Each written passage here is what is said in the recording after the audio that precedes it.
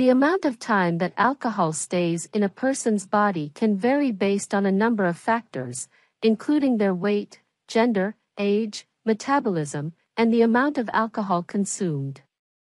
However, on average, it takes about 1 hour for the body to metabolize one standard drink, which is defined as a 12-ounce beer, a 5-ounce glass of wine, or a 1.5-ounce shot of distilled spirits. Once alcohol is consumed, it is rapidly absorbed into the bloodstream and then processed by the liver.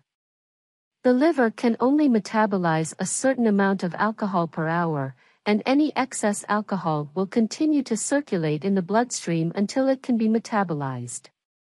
It's important to note that alcohol can still affect a person's ability to drive or perform other tasks even after it has been metabolized, as the effects of alcohol on the brain and central nervous system can last for several hours. Additionally, chronic heavy drinking can lead to liver damage and other health problems, which can impact how long alcohol stays in a person's body.